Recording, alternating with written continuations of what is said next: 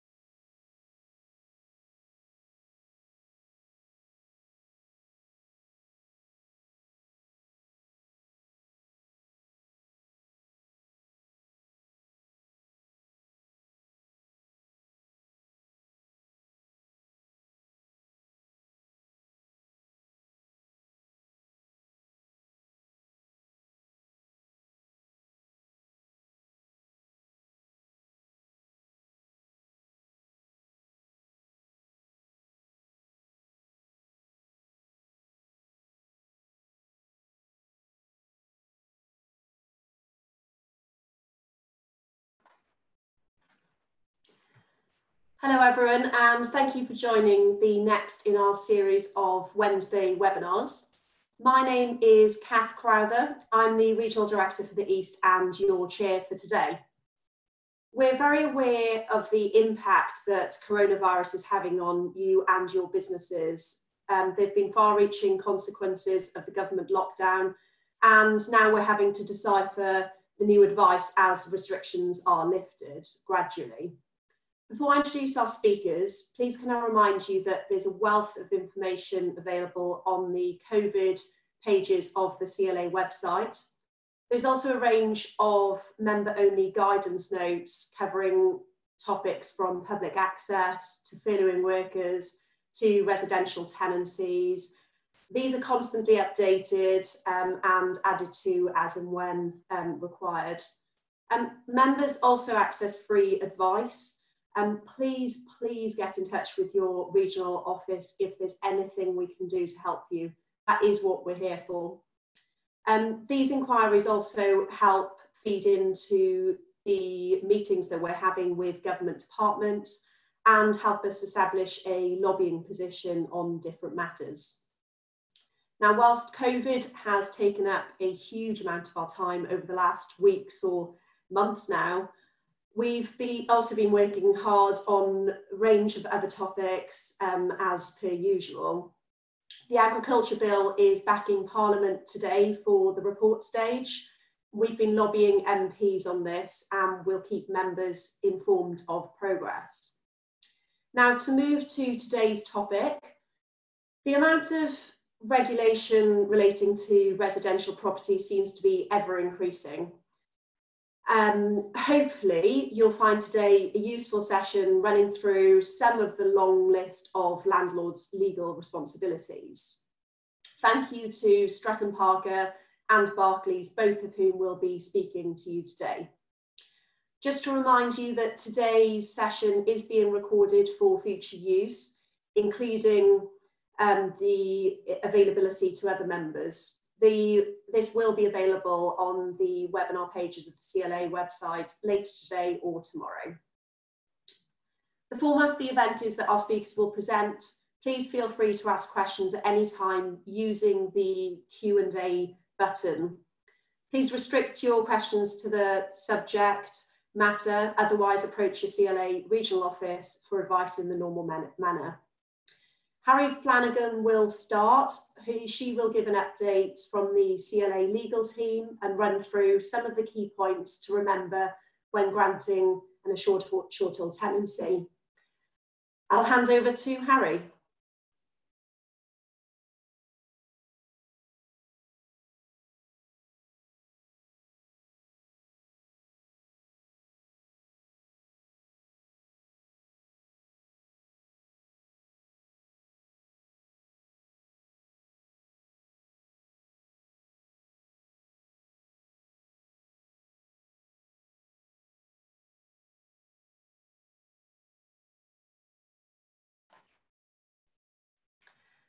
Just when Harry is sorting out his, I'll just run through the rest of the lineup.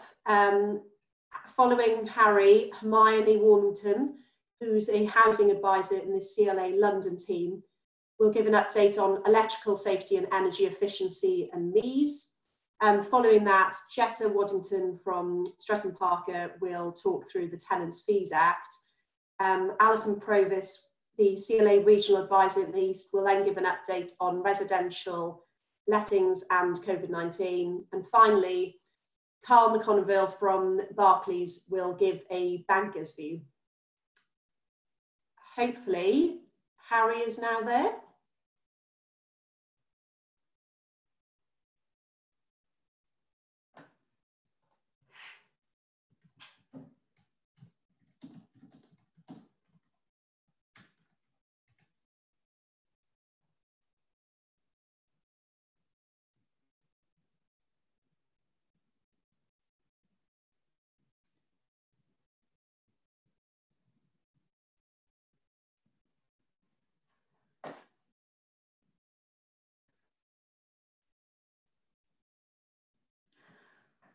I think that if we're having technical problems with Harry, then perhaps we are best. Oh, sorry.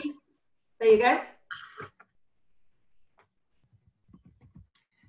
Good morning, everyone. I hope you can hear me now. Sorry, there was an issue with my buttons this end. Good morning. Hopefully you can now see me. And thank you very much for joining us. I would say lovely to see you, but sadly I can't, which I have to say does feel a bit strange. I'm sure I will have had the pleasure of advising quite a few of you over the years. For others, I'm conscious that you will be currently adjusting to the fact that I'm not actually a man. I've always been Harry to everyone. As you will have seen, I'm a solicitor and I've had the joy of working for the CLA legal department on and off since 1998, when I first came here on secondment from private practice. Obviously, I was 12. During this stint, I've advised on many different areas of the law, but for the last decade or so, I've concentrated solely on residential tenancies, arguably a bit of a short straw, not only because the law is very complicated in this area, but as you will know, it never ever seems to stop changing. If, as a landlord, you are feeling a bit exhausted by it all, you have my every sympathy. My main aim today is to let you know how we are here to help you.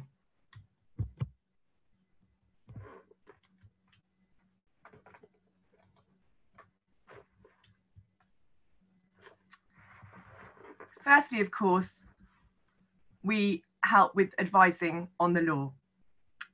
I trust you all know that you are entitled to free legal advice. How amazing is that? A lawyer who won't charge you anything. Just to clarify, it is just advice. We can't sadly act for you. And helping with your legal inquiries is my favourite part of the job. As I'm sure you can imagine, no 2 days are ever the same, but this slide sums up the general range of the advice I give. I'm often helping members to work out what rights an occupier actually has to be in a property. You know the deal, you can imagine. Your grandfather used to employ the current tenant's father, who has also worked for your family too for a bit, until he fell out with his wife and ran off with a local barmaid. Now you can't find him and you want to know what rights the wife has to stay in the property, as you would like it back for a new stockman. It was the good old days, so there was nothing in writing, and there were rumours of deathbed promises. What's the answer? Well, inevitably it involves a heady mix of common law, contract law, and statutory interpretation. That's what I mean when I say untangling the loose ends, and it's great fun. Of course, I also regularly advise on the best way to set up new agreements, whether that's for an employee, a friend, or a standard residential letting. I have a host of standard agreements that I can access for you, including an assured short-haul tenancy, various licenses, including a service occupancy agreement, and my personal favourite, not one that you're going to find on the high street, is the agreement to formalise a statutory tenancy under the Rent Agriculture Act 1976. If you only remember one thing from me, please, please don't put anyone in a property without taking professional advice first. As Kath has said, there are just so many regulations covering this area now, you will get into hot water. So that is advice. Just going back to that one, that's setting up agreements. Of course, I'm busy helping members understand who has to do what in any given tenancy situation, whether it's repairs, allowing access, serving notices, and of course, very importantly, how best to regain possession of your properties when the time comes. That's the advice side. Secondly, we try to keep you up to date with key legal developments. Not an easy task in this area of the law, and I do just want to underline guidance notes. These are the main way we communicate new legal obligations and the giving of technical advice. The latest one went live on the CLA website yesterday, and you'll hear more about that later. They should also get a mention in weekly news, in the email that comes out to you all. So do please keep an eye out for those, and of course the articles we write for the website and the CLA magazine. Here is just a selection of some of the recent guidance notes over the past year or so that give you advice on the latest developments. Sadly, I haven't got time to go into these, but there will be more on some of them later in the seminar. One I do just want to highlight is this one, Guidance Note 2219. I would love this to be your starting point when you're considering setting up a new tenancy. It's my checklist of key points to remember when granting an AST. Again, sadly, I don't have time to expand on it too much, but I hope you will all feel inspired and encouraged to to download it. It includes a reminder, of course, that you must take certain steps if you're planning to house an agricultural worker, if you want to avoid the security of tenure that would otherwise arise. It also sets out all the pre-tenancy obligations that if you don't get right, you won't be able to use the Section 21 to repossess your property. They're set out in the slide, so I won't go into them now. Just to flag the gas safety certificate, following a recent court case, it was held that the landlord who had failed to serve the gas safety certificate on the tenant before he went into occupation was then barred from using a Section 21 notice, and it was not something that could be cured by late service of the certificate. The note contains other invaluable reminders. So that is advising on the law, trying to keep you up to date with the developments. And thirdly, of course, we get involved on your behalf in trying to shape the law by lobbying and influencing. A good example of this a few years back was our involvement in sorting out the mess that tenancy deposit legislation had got into. It was the CLA that suggested government use the Deregulation Act to sort this out, and in short, Section 32 has partly got my name on it. More recently, of course, we have been very involved in the fight against the proposed ban on the notice-only evictions under Section 21 of the Housing Act 1988. We have been lobbying for months as part of a specially formed Fair Possession Coalition that consists of 18 landlord and letting organisations, and we were the only one really highlighting the implications for the rural context. We all were fighting to try and see this off, and whilst the government appeared to be listening for a while, it seems that it has just become politically irresistible to want for politicians to support this ban. There was an overwhelming response to this consultation, which closed last October. Apparently the government are currently drowning in 20,000 responses, but nonetheless, they've ploughed ahead and announced in the Queen's speech back in December that there will be a renters reform bill. This, in short, is planning to remove Section 21, which is the notice-only route for repossession, but they plan to beef up the alternative Section 8 route for repossession, the one where the landlord needs to show reasons. There are also promises in the Queen's speech that the court process will be reformed to improve recovery, which, of course, as we all know, is the root of the problem here. It is not, however, something that can be fixed by another piece of housing legislation, but that's another subject. There is still no date available for the presentation of this bill, so we will fight on, and of course we will get busy with amendments once it is published. I've put the link here in my notes to the response I wrote, where we set out some constructive alternatives to an absolute ban on Section 21. I'd love those of you who are interested to have a read of it, and as many of you I know have already done, do join in the effort and forward it to your MPs.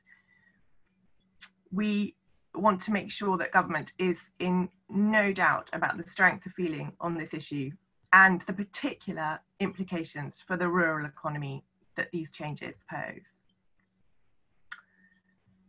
I've written more about this on the website and in the magazine, but that's more than enough from me. We've got a full agenda, so I just want to say thank you for listening. Sorry about the technical hitches, and please don't hesitate to contact us if we can help in any way with any of this.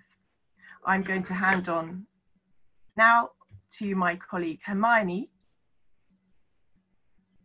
who will be speaking to you shortly. Thank you.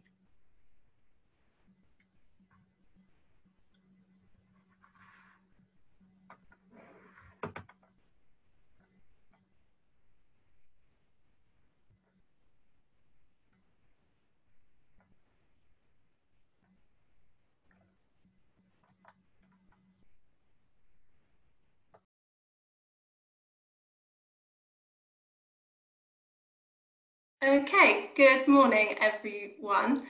So today I'm going to be looking at two areas of compliance for residential lettings. The new electrical safety regulations and also the minimum energy efficiency standards.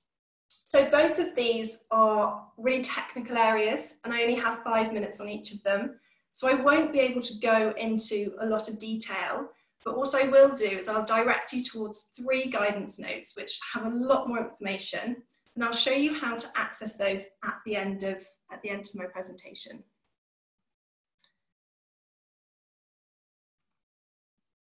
So, the new electrical safety standards. These have been in the pipeline since 2016 and came out in draft this January and actually became a statutory instrument in March, which was a surprise to many, including myself, because that was just before lockdown. So we were expecting them to be delayed. So the government haven't had a chance to publish their own guidance on this new legislation. We're expecting this in June. So the presentation today and our guidance note is our understanding of the new regulations, and there are a few areas which we will clarify once the government have released their own guidance. So some key dates. This legislation comes into force on the 1st of June this year. It then applies to all new specified tenancies from the 1st of July this year. And then it applies to all existing specified tenancies from the 1st of April next year. So as you can see, it is a really tight time frame. And my colleague Alison will let you know how you can comply with these regulations amongst the restrictions of COVID-19. So firstly, let's look at what is a specified tenancy and therefore what's included in the regulations. So a specified tenancy is a tenancy for a term of less than 7 years. It is as the tenant's only or main residence, and it is for payment of rent, and that's whether market rent or not. So this will include the sort of standard residential tenancies that your properties will probably be let under, but it will also include farmhouses let under farm tenancies if they comply to these parameters. So what is required under these new regs? The first and the main thing is that they require at least 5 yearly inspection and testing. And this testing needs to be carried out by a qualified person. The remedial work identified on a report must be undertaken within 28 days. You will need to supply a report to each new tenant before the start of a tenancy, and supply a report to each existing tenant within 28 days of the report being written. As a landlord, you will also need to keep a copy of this report because you will then need to give the report to the electrician at the time of the next inspection and testing. And you will also need to supply a report to the local authority if they request it, and that will need to be within 7 days. So for some time, best practice has been to undertake these 5 yearly inspections and testings. So hopefully for a lot of you listening, these new regs won't greatly change your management, your existing management. So I'm sure a lot of you want to know whether your existing reports that are less than 5 years will comply with these regulations. We think the intention of these regulations do mean this. Unfortunately, the wording of the legislation doesn't wholly support this. So we are waiting on clarification. Either it will come as part of the government guidance, or it will come before the government guidance. But we are calling for that clarification. And what we're advising in the meantime is to focus on properties that either don't have an electrical report or that have an electrical report which is older than 5 years. Once we hear anything about 5 years or less reports, we will of course let you know through our usual channels. Okay, so moving on to the minimum energy efficiency standards. So hopefully you are all aware of these regulations. They have now been around for some years, but what I have found is there's still a bit of misinformation out there about when a property needs to meet these standards. So This morning, I'm just going to do a bit of a basic run through. I'm going to look at when a property legally requires an EPC. I'm going to look at when that property then needs to meet the minimum standards.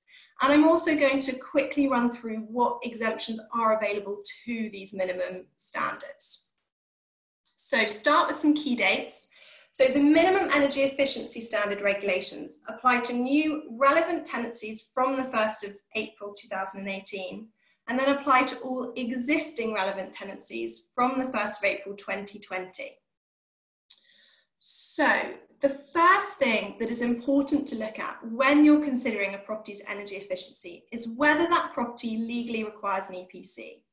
If the property doesn't legally require an EPC, then it falls outside of the scope of MEES and it does not need to meet any minimum standards. So the starting point is always looking at the legal requirement for an EPC. And the main question you want to look at is, has your property been built, let or sold since the 1st of October 2008? Now, probably for the members listening today, the let part of that will be the most interesting. So I'll just expand on that slightly. That doesn't mean renewals or lease extensions or rent reviews. It's really only when there's been a new tenant in a property since the 1st of October 2008 that an EPC is legally required. So if you've had the same tenant in, for example, for your Rent Act tenancies, the likelihood is you will not need an EPC. If you do have an EPC for a property that doesn't legally require it, government guidance states that it will be treated as voluntary and you will not need to comply with any minimum requirements at the moment. So the next question to have a look at is your property listed or within a conservation area? Now, government guidance has said that it is not necessarily exempt if it is listed, and you will need to look at each of these properties individually. The guidance note I'll point you to towards the end has the CLA's recommended approach to listed buildings, and I highly recommend you start there when considering it. And lastly, perhaps slightly less relevant, although it may be for a few of you, is if a property is detached and has a floor area of less than 50 square metres, you will not need an EPC and you will fall outside EPC legislation.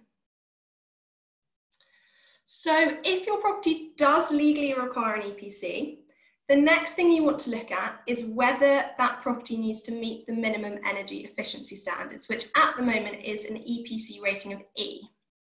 So if your property is let under one of these 5 tenancies, then you will need to comply with MEES. If you need to comply with MEES, like I said, you will either need an EPC rating of E, or you will need to have registered an exemption. So there is a national exemptions register. It's called the PRS, Private Renter Sector Exemptions Register, and it is a self-certified register. So you submit your application. When your application is submitted, it's live. Your local authority will get notified. They then may want to have a look at your application, or they may just let it stay and be valid. And it's a relatively straightforward process. It's actually all set out on a guidance note. So I will quickly put, there are 6 exemptions. And the first 2 on that list will be the most relevant exemptions for you. And I'll quickly talk about the first exemption. So that's all measures have been installed within £3,500. So £3,500 is what we call the landlord's cap. The government doesn't currently expect a landlord to spend more than £3,500, and that's inclusive of VAT. And that actually includes relevant energy efficiency measures installed since the 1st of October 2017. So if you've installed anything since then and you have evidence, and that evidence is usually in the form of an invoice, but I always recommend taking photos and keeping any quotes as a record, you can count that towards that exemption. I'll quickly just talk about the second exemption. That's the cheapest measure exceeds £3,500. So that is on your EPC, the list of recommended measures, the cheapest one. You have to evidence that by going out and getting 3 separate quotes from 3 separate contractors. And that is the evidence to put it onto the register. So the others, again, the guidance note will give you more information on all of these, but there are 6 available. So that was a real whiz through some quite technical areas, but really, really important areas. So what I really recommend you doing is having a look at 3 guidance notes. Now, I think the easiest way to access these is sign into your account on the CLA and then make a note of those codes and type the codes in the search bar, and that should bring you to the guidance note. Any questions, please do go to your regional offices, and it may be that they will direct you to me and I'll end up speaking to you at some point in the future. So thank you very much. And I will now pass you over to Jessica.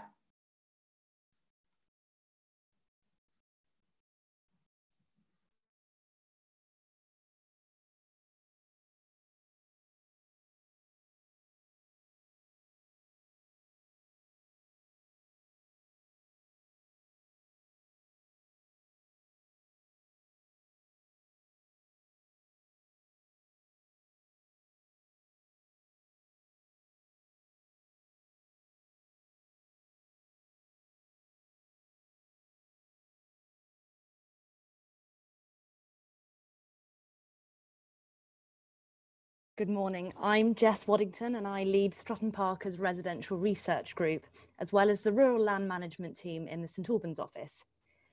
The landscape of residential tenancy legislation is ever changing, and it would seem as though to be able to navigate it, you'd need a PhD.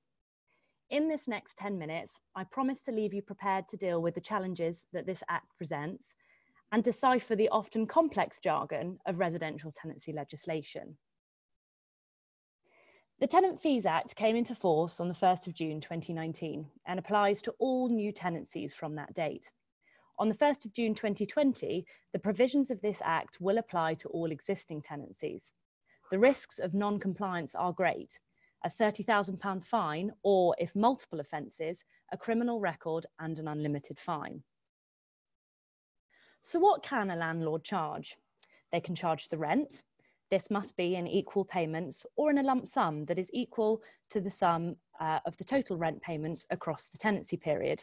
For example, you cannot take surplus rent in months 1 or 2 to be held by the landlord as a fee. A refundable tenancy deposit, so 5 or 6 weeks rent, depending on the annual rent amount.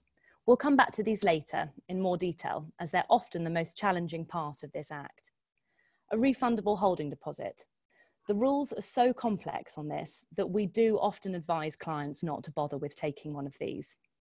You can charge for the payment for a change of tenancy, such as adding a new partner as a joint tenant or subletting. You can charge for payments for early termination when the termination is requested by the tenant. For example, the tenant wishes to end the tenancy early. You can charge the rent and all utilities up until a replacement tenant is found. Essentially, the tenant charge cannot exceed the financial loss that a landlord has incurred. So you can charge marketing and referencing costs, and you can also charge for a reimbursement of the unexpired term of the original reletting fee. You can charge for payments for utilities, communication services, TV licenses, or council tax. The key thing is this does include internet. So if your properties are served by a private fibre line, this can be recharged. But the key thing is that this has to be noted within the tenancy agreement. Utilities that are recharged, such as biomass, community gas, or electricity, which are submetered privately, must be recharged at cost, so the landlord cannot profiteer from these. And finally, a default payment for late rent payments or the loss of keys or a security device. Again, these need to be written into the tenancy agreement. And on late rent payment, no more than 3% above the Bank of England's base rate can be charged on a per day basis. I'm afraid that this Act has seriously curtailed the ability of the landlord to recover costs from the tenant. For the avoidance of doubt, a landlord is responsible for the property structure and the interior and exterior, basins, sinks, taps, and other sanitary fittings, including pipes and drains, the provision of heating and hot water, gas appliances, pipes, flues and ventilation, and electrical wiring. So what items that we currently charge would be considered prohibited under the new scheme? Inventories. Now, these were previously paid for by a tenant at the commencement or termination of the tenancy, and this cost must now be met by the landlord. fees for the arrangement of tenancy paperwork, professional cleaning on termination. You can only require a tenant to clean to a professional standard, and you cannot enforce that they use a professional cleaner. Credit checks and referencing. Again, a cost previously met by the tenant at the commencement of the tenancy. The cost now must be met by the landlord. Gardening services. Often, getting an unloved garden back into good condition can be a time-consuming and expensive job at the end of the tenancy, particularly if your tenants weren't very green-fingered. If you wish for gardening costs to be charged, then the landlord must take over the cost of these services, but they can be included within the rent. Or alternatively, the tenant can instruct the gardener directly, but it must be made clear that other third parties were made available for the role rather than just the landlord's preferred choice. Chimney sweeping. Now, this has caused a considerable amount of consternation and discussion among agents. Unless you've specifically noted in the tenancy agreement that the fireplace or log burner cannot be used, then the landlord is responsible for the cleaning of the flues. The legislation is ambiguous on this point. However, it's my recommendation that the cost of cleaning a chimney far justifies itself if you are found to be negligent by the courts in the event of a death or damage to the property that would not be covered by the insurance. And finally, buildings insurance premiums. Many clients we have worked with are in the regime of recharging buildings insurance premiums to tenants, and this is no longer permitted. So here's the potentially tricky bit, deposits. From the 1st of June 2019, all new tenancies are only permitted from taking 5 weeks rent if the property's annual rent is less than £50,000, or 6 weeks if it exceeds £50,000. It is calculated by taking the monthly rent, multiplying this by 12 and dividing it by 52 weeks. You'll then have your weekly rent, which can be multiplied by 5 or 6. This applies to any tenancy renewals which will result in a new fixed term being granted, even to existing tenancies. In this situation, the surplus deposits must be refunded and the new deposit amount registered. Where an existing fixed term comes to an end, the agreement continues on a periodic tenancy, then the original deposit can remain the same. It is really important that you check your existing deposits to ensure that they are operating in line with the provisions of this Act. Otherwise, there could be trouble. If you want to serve a Section 21 notice, or the tenant reported you, the scheme is monitored by trading standards and district councils, who will investigate any claims made. As previously, there are 3 permitted deposit schemes in operation, and you must register deposits with one of these: Tenancy Deposit Scheme, Deposit Protection Scheme, and My Deposits. You must register the deposit within 30 days of receipt and provide the tenant with the details on how and where their deposit is protected, as well as the provisions for the return of the deposit at the expiry of the agreement. When signing a new fixed term agreement, you will of course need to serve on the tenant the prescribed information, a compliant EPC, the government's How to Rent booklet, and a gas safety certificate, if applicable, for the property. You are required to re-register the deposit with the deposit scheme. So in conclusion, only permitted payments can be charged from the 1st of June 2020, and all deposits must be in line with the rules. Remember that any new fixed term to an existing tenancy will result in a surplus deposit return, and the only way to avoid this is to roll existing tenancies on periodic agreements. This reduces security for both the landlord and the tenant, and this may not be desirable for both parties. If you do make a mistake and charge a prohibited payment in error, then it's not a problem. You can credit your invoice within 20 days and then there are no penalties due. Thank you for listening, and remember, if you were ever unsure, do seek advice from an agent or from the CLA. I will now pass on to Alison Provis to discuss COVID-19 and residential markets. Thank you.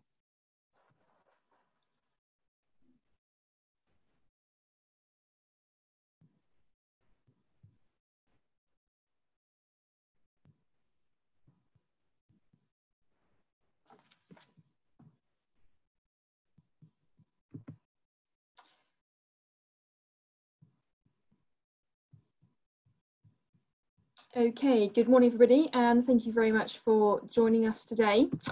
So my section is just an update on the issues COVID is causing residential landlords. As we know, it's obviously had wide ramifications across the whole sector, with recent updates announced today. So this is just a section on what you need to be aware of.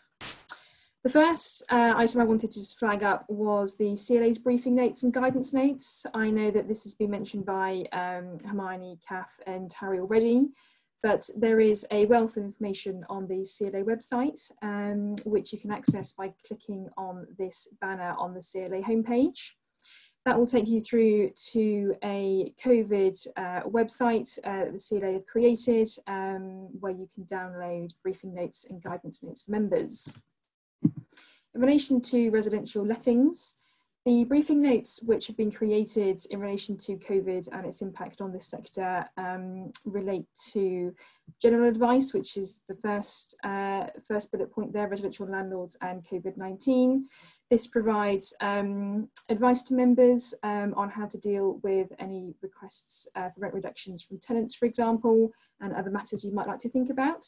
So please do check that out. That is being updated regularly with government updates as and when those are announced. So it is an ongoing process of updating that, so please do keep checking back for newer versions. The second guidance note Harry Flanagan has kindly created, which is specifically in relation to rent concession requests and contains 2 template side letters which landlords might like to use when agreeing rent concessions with tenants.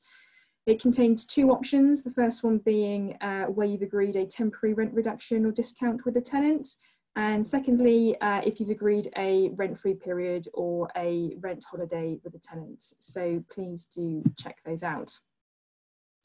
So the first main change which was introduced by the government was in relation to residential tenancies was the Coronavirus Act 2020, which was legislative intervention by the government at an early stage to address the concerns of worried tenants who might have been worried that they were unable to pay the rent and were facing eviction. So the Act did 2 things. Firstly, it changed the notice periods landlords need to give a tenant from 2 months to 3 months. This at the moment is for the period from the 27th of March to the 30th of September initially. And that is subject to extension, and the Act does allow for that to be extended up to 6 months. The second thing the Act did was suspend all court proceedings. So this applies even if you were trying to evict a tenant before the Act came into force. Those proceedings will be halted up for 90 days. And that does mean that if you are looking to evict a tenant now as a result of non-payment of rent, for example, that court proceedings will be suspended. So what does the Coronavirus Act and its measures mean for you? Well, ultimately, you are unlikely to succeed with evicting a tenant at present. And if you are seeking to serve a notice to quit on a tenant, either through a Section 21, which is a no-fault eviction notice, or through Section 8, which allows for a variety of reasons for eviction, with the main one being, common one being non-payment of rent, then there are 2 new forms to use, which can be downloaded from the government's website, which ultimately reflects the 3-month notice period that is now required. So we've heard from lots of members that they've had several requests from tenants for assistance with the rent. And so this section's mostly about practical advice, which you might like to think about when being approached for help by tenants in that scenario. The first point I wanted to make was really around communication. The government guidance on residential letting sector and the impacts of COVID, a link to which is in our guidance notes, does encourage early communication between landlords and tenants to allow you to better understand the tenant situation and then provide them with the advice or support that they might need during this time. But it also does mean that you're able to plan and manage your business interests better, perhaps. It's then worth taking a look at the tenancy agreement, because ultimately that does sort of regulate what's happening between the two parties. It's unlikely that there'll be provision in there for a rent reduction, so any agreement you reach with the tenant would need to be documented via a side letter. The parties are free to agree what they like, and there's more guidance on this in our briefing notes, so please do check those out or contact your local regional office, an advisor, and would be very happy to help. Thirdly, justification and evidence. It's perfectly reasonable to ask your tenant to provide justification for their request to you for help and associated evidence. We've had contact from lots of members who have been using sort of a hardship form type concept, where they've asked tenants to evidence that they've exhausted all other forms of support that they might be entitled to, including any government grants, etc., before coming to the landlord for advice and support. Carl McConville from Barclays, who is coming after me, will provide some more insight on that as to how banks can perhaps help with cash flow in relation to that for landlords. You'll then need to just consider what your own position is. For example, what income might you be losing yourself as a result of COVID, and this will influence how you can help your tenants asking for assistance. The level of rent, and considering what rent reduction you may be in a position to allow. For example, this might be 50% for the next 3 months with the balance paid back by the end of the year perhaps. Or if they're on a housing benefit, it might be that you reduce the rent to the level of housing benefit they receive, so that that payment can be made directly across to you. Finally, whatever you decide and agree with the tenants, it's really important that it's documented, and this can be done via a side letter, templates of which are in our guidance notes, and that can be then appended to the tenancy agreement. These need to be completed in duplicate and signed by all tenants and any guarantors that might be linked to tenancy if there is one. Non-payment of rent, if regardless of any agreement you reach with the tenants or not, non-payment of rent, if that's an issue, please do contact your regional office and speak with an advisor, and we can put you in touch with our legal team and Harry, who can help you with bespoke advice in relation to that. So moving house, many of you may have heard on the radio this morning or read in the papers that viewings are now being permitted, and people can move house if they follow new guidance. That new guidance is still awaited, and once it's available, we will publish it on our website and update our guidance notes to reflect the new rules. But from the papers this morning, what's being suggested is that there can be a maximum of 2 people per viewing for a maximum of 15 minutes, 15 minutes, wearing non-surgical face masks. Prospective tenants also need to declare they're fit and haven't been in contact with anybody suffering from COVID-19 prior to arriving. And the landlord or existing tenants need to distance themselves during the viewing. I think the news has also reported that estate agents, removal firms and conveyancers are now permitted to open as long as they comply with social distancing rules. So this would all suggest that moving house and reopening the property sector is one of the government's sort of key aims at the moment, and I think it's come a lot sort of sooner than some of us expected. Guidance on this is still awaited, and as and when we have that, we will certainly update our guidance on our website, so please do keep an eye on that. Finally, just in relation to other considerations, whilst COVID is going on, there are still compliance that we need to address and other routine maintenance. So in relation to gas safety checks and electrical inspections that Hermione was referring to earlier, government guidance on this, which again, there's a link to that in our briefing notes, state that if a landlord can show they've taken all reasonable steps to comply with their duty under the regulations, then they will not be in breach of the regulations. So how can you show that you've taken reasonable steps to comply? Well, that would be around keeping copies of communications, emails, letters, memorandums of phone calls with tenants perhaps, to between tenants and contractors when you're trying to gain access to do works, and also having to hand the latest inspection in confirming that the appliance in question was in a satisfactory or good condition last year, perhaps at last year's inspection. Urgent and routine repairs and maintenance. So with routine repairs, we're still recommending that those are postponed where a property is occupied at present, wherever feasible. In relation to urgent repairs, it's all about assessing the risk, and because ultimately landlords do still have a duty of care to the tenants. And where there are repairs required to the water supply, sanitation and heating systems, then this does need to be done, but contractors who attend must not be symptomatic and must maintain social distancing throughout. Finally, on to MEES, which Hermione gave an update on earlier. Where you haven't been able to comply with these by the 1st of April, it's important that you record, make a note and have records as to why you haven't been able to do this.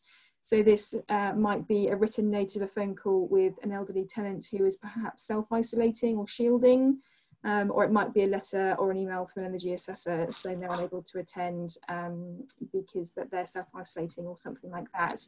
It's really all about demonstrating that you've taken all reasonable steps to comply with the law, and you've documented that evidence to be able to show, if asked, that you've done all you can in relation to that. So thank you very much. I hope that's been helpful. Please do ask any Q&As in the Q&A box at the bottom. And I'm now going to hand over to Carmel Conville, National Director of Landed Estates at Barclays, for insight into how the banks can help. Thank you. Thank you, Alison. Appreciate that. So there is really some good questions coming in. So I'm going to quickly cover the impact of COVID on residential lettings from a banking perspective. We've heard from the other speakers today about some of the practical considerations out there, and I'd echo these. My clients have largely actively engaged with tenants in a supportive way. They're very much ensuring that their tenants are safe and healthy, and especially elderly tenants are able to get access to food and groceries, etc. This active dialogue has made discussions about rent terms somewhat easier. In my experience, estates are generally taking a relatively firm line on rents, and they're ensuring that they're not acting as their tenant's bank. However, there will be times that it's right for both parties to make changes to agreements. And as been discussed previously, it's really, really important that that's documented and agreed with all involved parties. So looking at it from a banking perspective, where there is a variation to a lease, you do need to check if the property is charged to the bank as security. Do you need to let the bank know, and do the bank need to agree to this change in the lease? Does the change to the agreement affect the value of the property, and will the bank need to potentially involve a valuer? Does that change in agreement affect the security itself, and will the bank need to take legal advice? Does the change to rent terms that you're proposing affect the covenants that you've agreed with the bank and that cover your borrowing requirements? All of that's quite important. Some banks, I hasten not Barclays, will charge you for a consent to those changes. And most banks will charge you for the advice that they have to take in relation to this. The key for me is to make sure that you contact your bank early, ascertain what the costs of this are going to be for you before agreeing anything with a tenant, and certainly before documenting it with a tenant. In relation to non-payment or delayed payment of rents, this is going to impact estates' cash flows. We're seeing it already. The March rent run was largely not too badly affected across our client base, but we're getting quite nervous about the June pay run as to see what that looks like. If your cash flow is significantly impacted, you can apply for a capital repayment holiday on any loans that you have with the bank. Speak to your manager and have a conversation, help your cash flow. You can apply for a government supported bounce back loan. Rental income is part of your income, and therefore if it's income foregone, you are eligible to apply for a bounce back loan. You can also apply for a COVID business interruption loan, a larger loan over £50,000 from most banks. The process is slightly longer and more protracted. But again, for those of you with larger estates, a COVID business interruption loan may be an opportunity. However, what I'm finding for most of my customers is speak to the bank about their existing facilities and ways of altering their existing facilities that might be short-term and quite quick to implement. So such as increasing your current overdraft facility or capital repayment holiday. That seems to be the easiest route. But just to reiterate, you are eligible to apply for bounce back loans and you are eligible to apply for COVID business interruption loans. Either way, the banks are particularly busy at this time, and I would encourage you on both points, the variation to leases or the impact of your cash flow, to speak to your bank manager in really good time and ask for that help and advice early. With that, I thank the CLA for putting this webinar on, and we'll get to the questions, and I'll hand back to Kath.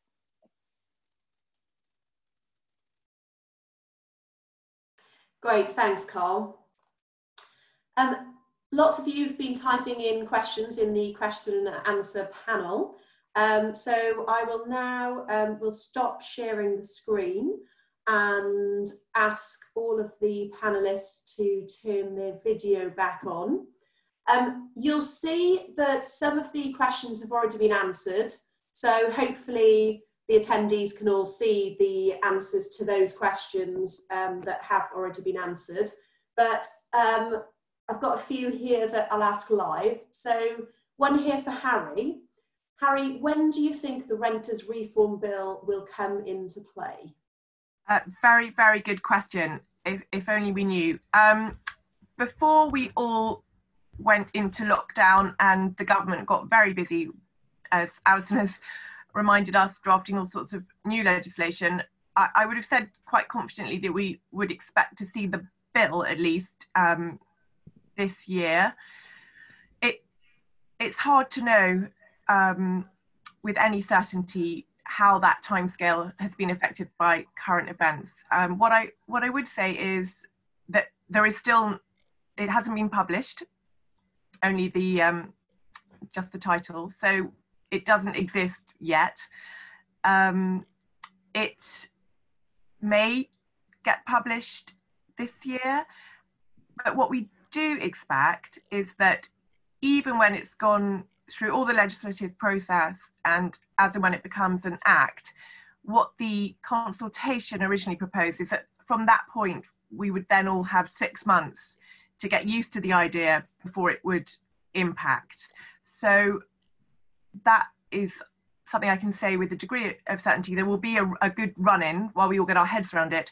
And what I would also say is that it will apply the ban on Section 21 as we understand things at the moment is going to be designed to affect new tenancies after the point at which the new act comes into force. So existing ASTs, you will still have the option to use your Section 21 notice. But I can advise and will be advising probably to the day I die on Section 21 and all the implications. So watch this space. Thank you. Great, thanks, Harry. We've got another one here on, in the current COVID climate, how realistic is it to try and charge for an early termination until a new tenant is identified? Either Alison or Jess for that one? Jess, would you like that one? Yep, I can go ahead. I think that bearing in mind that viewings are opening back up again, and we have been marketing some properties without doing viewings, just doing online videos for them, and they've received a really good level of interest. So I would hope that when we are allowed to do viewings again, that a property would go pretty quickly, and therefore I would encourage you, especially the way that you have to see it is that if you have incurred a loss by the tenant going, then you're able to charge the outgoing tenant for that. So yes, I think you could charge for that. Hermione, is there any update on the consultation of future EPC changes to B or C on commercial, and has COVID pushed this out? So I think absolutely COVID has stopped a lot of government work. The commercial consultation for the trajectory was released last year, and we put in a response to that. We've not got the government's response back for that consultation, but what we are waiting on is the domestic consultation for the trajectory. And that's what we think will propose a minimum band of EPCC. That was expected before Christmas last year, so it really is running really late. Now, because of COVID, I don't think we will see it for quite a few more months. They have said they have drafted it, they just haven't published it. So yeah, we will continue to wait for that. Great, thank you. Another question for you, Hermione, regarding listed buildings and EPC ratings. If your tenanted property is a listed building, and there are a great many, is there a particular exemption that covers this, or are they still covered by the criteria set out on the PRS register? Our experience is that by their nature, it is uneconomical to bring listed buildings up to an E rating, given the restrictions of the building fabric and the listing elements themselves, e.g. single glazed windows. Yeah, so this is a really good question. And what it does is the exemption for listed buildings is actually an exemption for the requirement of that property to have an EPC. It's not an exemption to meet the minimum energy efficiency standards. So it's quite good to try and separate those two pieces of legislation and remember that an EPC exemption for a listed building would be for the EPC. So the guidance note sets out our approach to identifying whether that listed building would be EPC exempt, and the government has actually given the ability to decide that on the building owner, which is relatively helpful, or you could say it's unhelpful, but that is for the EPC. Now, if the property falls within the minimum standards, you then and you can't bring it up to an E, because I appreciate the difficulty that is, especially in a rural setting, you will then have to rely on a MEES exemption. And those are the 6 exemptions that I listed on the slideshow.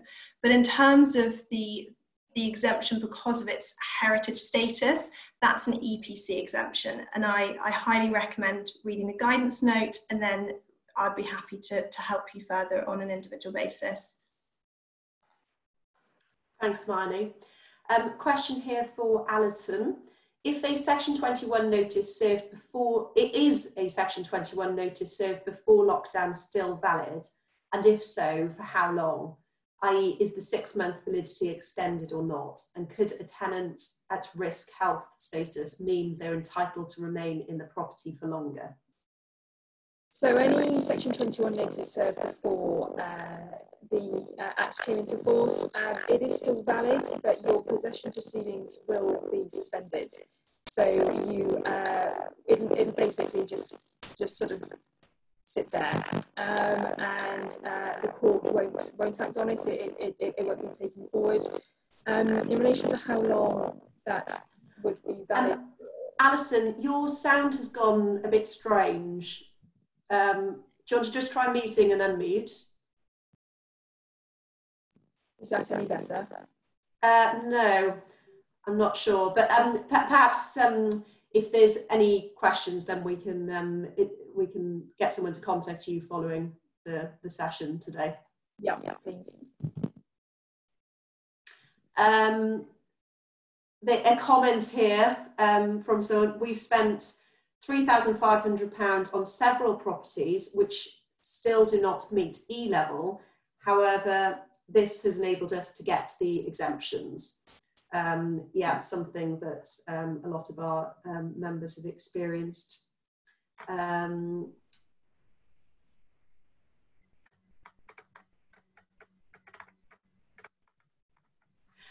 So there's a question here related to COVID again. So what is the position with regards to council tax and utility bills on properties where 2 months notice was given in January and February, where we've been unable to market?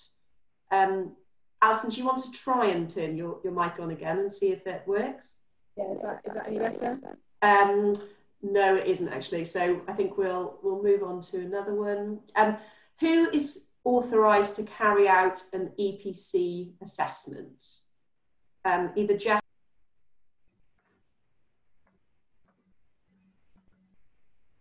Yeah, I can jump in.